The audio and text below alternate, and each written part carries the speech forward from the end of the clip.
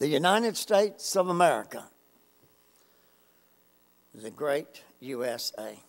Yesterday, we celebrated America's 244th birthday. 244 years old as a nation. Not sure what all you were doing yesterday. I found myself in a variety of places yesterday doing a lot of things. Some of you were involved with family picnics. Maybe you were grilling out hamburgers or hot dogs and eating some barbecue. I did get to snatch some barbecue yesterday. Maybe the kids were out there playing frisbees or volleyball, and perhaps even some of the adults might have gotten into a volleyball or badminton game. But you had all that good food there. Maybe by the time it was all over, the potato salad got soggy, and the flies died because they ate too much yesterday. And there were enough of those floating around. But I'm trusting that yesterday was the day that you at least stopped and thanked God for America, for our freedom. You've told me, and you've heard me tell you about places that I have been in other parts of the world. We don't have the freedom to come and worship like we did, like we do here on a regular basis. So I'm mindful of the freedoms that we have. Came across a video this past week of a naturalization ceremony. There were some 60 participants, some 60 foreign-born individuals who were ready to take their citizenship vows. There were 33 different countries represented on that particular ceremony. They had learned the language, at least to some degree. They had studied our nation's law. They had passed a test and even passed security checks. Part of their ceremony included the Army National Guard marching proudly and carrying the United States flag. A soloist sang the national anthem, and God Bless America.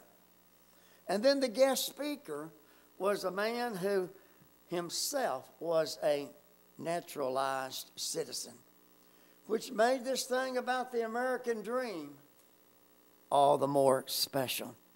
Now, as the ceremony was getting underway, they stood before the crowd there, and they were getting ready to take their vows. But before they did so, they had to do something before they could take their vows. They had to renounce their citizenship from whatever country they had come from.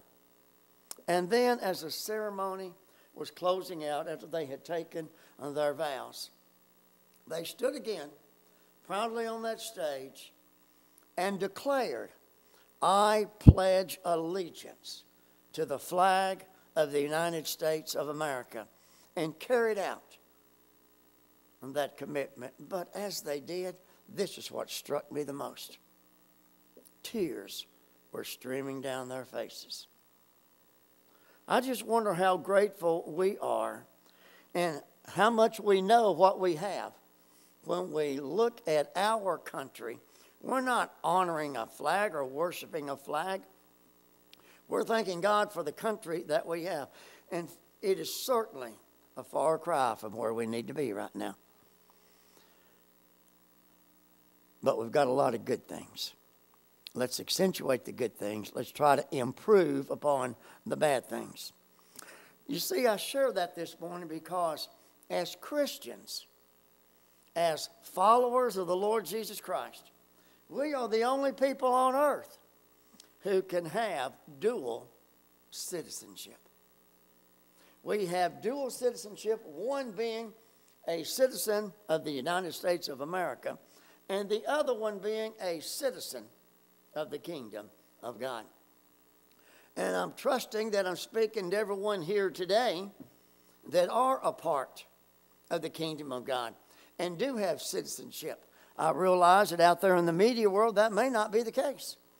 So this is a time and an opportunity to look at where you are as far as your citizenship in your relation to the Lord Jesus Christ and his kingdom. The Lord himself mandated such an arrangement. You might recall that during the last tension-filled week of Jesus' life, before he was executed, his religious enemies had devised a very tough question. Our scripture this morning is coming from the book of Matthew, chapter 22. This is in that section of the book of Matthew where the question of paying the imperial tax to Caesar. What do we do? Picking up with verse 15. Then the Pharisees went out and laid plans to trap Jesus in his words. They sent their disciples to him along with the Herodians. Teacher, they said, we know that you are a man of integrity and that you teach the way of God in accordance with the truth. You aren't swayed by others because you pay no attention to who they are. Tell us then, what is your opinion? Is it right to pay the imperial tax to Caesar or not? Now Jesus, knowing their evil intent, replied by saying, you hypocrites, why are you trying to trap me? Show me the coin used for paying the tax. They brought him a denarius, and he asked them, whose image is on this, and whose inscription? Caesar, they replied. And then he said, so go back and give back to Caesar that belongs to Caesar, but give to God what belongs to God. May God add his blessings to the reading, the proclamation, the understanding of his holy and blessed word. Should we pay taxes to Rome or not? Now, you need to dig into this a little further here. If he said no, you do not, then his death sentence would have been sealed right there. Because the occupying power there in Palestine, which was the Roman Empire, allowed no dissent from this situation. But then, on the other hand, if Jesus advised that the taxes be paid, it would alienate all the Jewish patriotic groups. And those Jewish patriotic groups would be much like what we have today in the equivalent of the American Legion, the VFW, the Veterans of Foreign War, or the DAR, or the Daughters of the American Revolution. And that would be equivalent to what we're talking about at that day and time of the Jewish patriotic groups. And they resented having to support these pagan Romans who had conquered their country and had killed their people. But notice Jesus threw the question back at his interrogators. And he laid down what I would call a pretty profound principle right here. Render unto Caesar the things that are Caesar's, but render unto God the things that are God's. So here we see these adversaries of the Lord here being left to decide for themselves what belonged to Caesar and what belonged to God.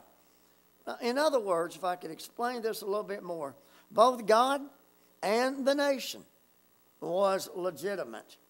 They had legitimate claims, but there was one that had superiority over the other.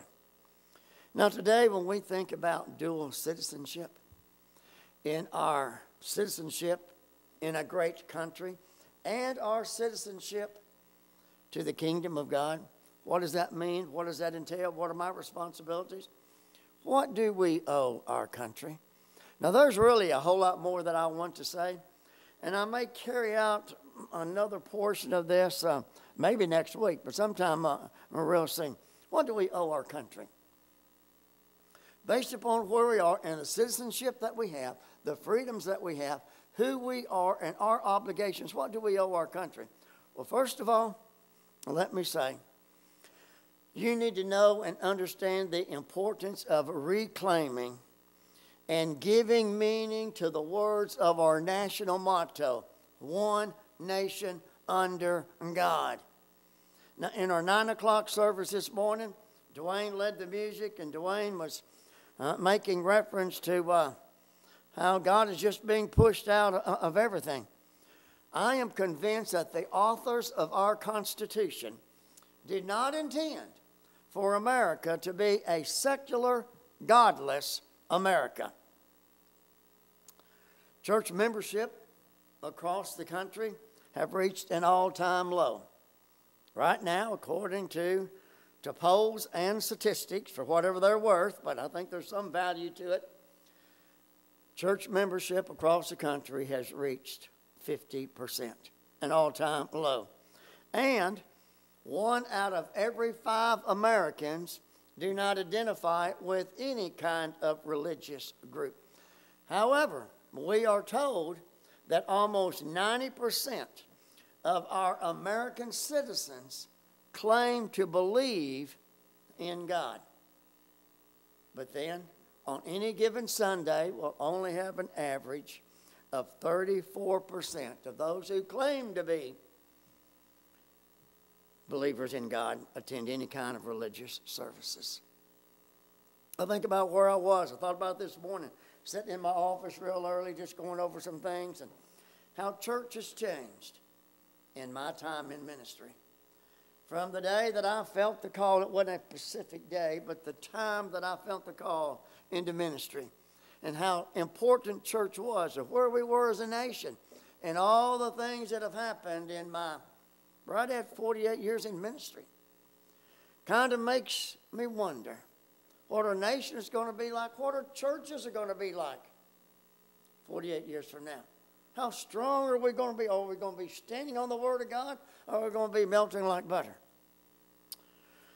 Several years ago, in a town in New Jersey, the 3rd U.S. Circuit Court of Appeals ruled that a senior class in that high school could not have a non-sectarian prayer at commencement. The senior class had already voted on what they could say. And the prayer was this, quote, verbatim, "Please bless us in the future. Thank you for the blessings of the past. God, keep a watchful eye on us in the future. Amen." End of prayer. But the ACLU ruled it unconstitutional, and so did the 3rd U.S. Circuit Court of Appeals. You know, I look at that, read that, and I thought, surely the writers of our Constitution did not intend to prohibit 17 and 18-year-old boys and girls from saying a prayer that they had elected to say themselves. But now the principal of the high school in that New Jersey town had the last word. At the end of the commencement, when things were ready to be dismissed, he stood up before that class of graduating seniors and declared, "God bless you, and God bless the USA." And immediately every one of those graduates stood up and applauded. Wasn't much they could do about it at that point. But listen, my friends, as a nation, we cannot take God out of our nation. We're trying. I say we, I'm not a part of that we. I don't think you are, but they're trying. And see where it's getting us.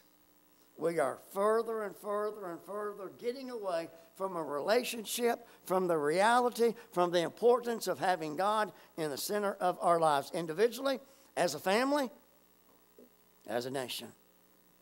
So why is it so important that we have one nation under God? Well, God is the source of our liberty, and God is the source of our knowledge of understanding right from wrong. And that standard of right and wrong is our only valid absolutes that we have from God.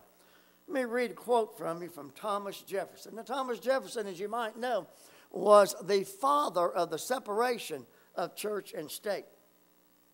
But even he knew that the belief in God were essential for a nation. Beginning a quote. And can the liberties of a nation be thought secure when we have removed their only firm basis, a conviction in the minds of the people that their liberties are a gift from God? Our freedoms are a gift from God. Well, listen. If freedom is not God-given, if freedom is not inalienable, then those freedoms can be taken away at any time by anybody who says it's politically right to do so. If there are no absolute standards of right and wrong in our world, if there are no unchanging principles given by God, then we're left to make our own decisions. We're leaving it to our own opinions, and there's no authority in our opinions. There's a standard of right and wrong. Someone has said if there is no God, then everything is permitted. Well, that might be why we're just trying to take God out of everything, so we'll be permitted to do anything we want to do. You don't need me telling you today that America is in a cultural battle, battling for her own soul. And this is long before what we've seen here in the last few weeks. To be honest with you, that's happened it's been going on for years, but we see it escalated. And we're going to be talking more about prophecy and where things are. I got to say, Caleb, thank you. Wednesday night was absolutely marvelous. I wasn't here. I had a funeral in Indiana. He covered for me, and I've heard nothing but good about that. But there's a lot of questions. There's a lot of concern. People are interested about where we are as a nation, where we are in relation to end times. What's happening? Got a phone call, 2 or 3 yesterday. Now, what's happening? What's happening in our world? Well, I think that we need to be focusing in on that and getting to a point where we're getting serious about our relationship with God. Is there a transcendent standard of right and wrong given by God that is authoritative? I mean, do we have that mindset? There is a standard here of right and wrong. It's given by God, and that is our source of authority. Or do we leave it up to our own ideas, and whatever he believes or whatever she believes is what they can do? One nation under God. One nation under God doesn't mean that you're pouring religion down somebody's throat. But it does mean that we are openly acknowledging the power and the presence of God and unapologetically allowing godly principles in our laws and in our policies. The soul of America depends upon it. But then I see this. We need to accentuate the good. We need to accentuate the good things that's going on. Now, most of the time, the conversation of the day will be whatever the headlines were when you turn the TV on or you turn your news app on every morning. Whatever those headlines are, more than likely, that's going to be the source of conversation, whether it be at the gas station, pumping gas somewhere, or whether it be at the office, work, coffee shop, barber shop, beauty parlor. The conversation of that day will more likely be what the headlines were that day. And let's face it, media doesn't point out the positive stuff. And the only thing we're going to get is going to be the negative. But it should be our intention to look upon the things that are going good. What are the things going on good in your own life, in your own family, in our own church? And I'll be honest, I can't wait for the day. And I'm hoping that it'll come when we can get back to some kind of normalcy. You know, I wear my mask when I need to. And up here, I don't really need to. But I long for a day when I don't have to worry about masks. I worry about, or I long for the day when we can have ministry like we've had. We've taken it for granted so often, so long. When we can openly have people making professions of faith and stirring the waters of baptism and openly coming forward and saying, I recommit my life to the Lord. We're all afraid to do that right now. But I long for the day when we get back to having Sunday school and doing things that we so badly and desperately need. So I want to encourage you, when you hear all the bad stuff going on, let's think about some good stuff. Because chances are, if all that you hear is bad, then you'll be bringing up the bad stuff in your life, in your home, in your family. Let's accentuate the good things. And then, lastly, we as Americans, we've got to demonstrate how to disagree without demonizing or vilifying our opponents. The anger, the resentment, the prejudices are so pathetic. The divisiveness in our country is corroding our unity. It's corroding our strength. It's corroding our effectiveness. The level anger in our nation is heightening. Race relationships are increasingly getting worse, it appears. And in our country, so many people believe that the government is essentially the enemy. America just needs to get back to God. America needs to get back to a relationship with God. One nation under God. Some of you might remember, and I've talked a lot about this. I did a sermon here probably 20 years ago. I've used it in some revivals before, thinking about where we were in the 60s as a nation. And then I went from the 60s over to the 70s, the 80s, and the 90s. I need to revamp that, carry it over into where we are right now. But where we were as a nation and where we were then, as opposed to where we are right now. And I know that not everybody is going to be thrilled with what I say today. You can keep your hate mail to yourself and your nasty texts to yourself. Not that I expect any of you ought to do that, but sometimes I get those because of what I say and what I believe. But I believe that a turning point in our country was when we took prayer out of school. And it was a turning point in our understanding of who God is and the importance is. So what do we do? What's the answer? Well, I wish I knew a real quick answer that would solve all of our problems.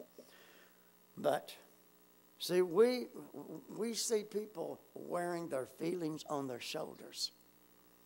And if we don't believe the way they believe, or they don't believe the way I believe, we automatically become enemies. You know, and that's not where we need to be. You know, some of you do not agree on the things that I believe. That doesn't make me an enemy of yours, or you an enemy of mine.